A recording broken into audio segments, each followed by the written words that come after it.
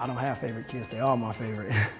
Y'all ready? Go fast, go fast. They're all champions in their own right. They won state champions, national championships. They won world championship titles. They won regional titles and stuff like that. But they're champions in another sense that they went from straight F students or straight D students to A and B students.